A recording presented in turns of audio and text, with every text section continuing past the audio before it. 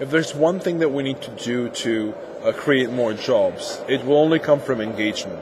So what we need to do is to put policymakers, educators, the companies, and the youth who are unemployed, like a representation of that, all into one dialogue where they come up with that solution.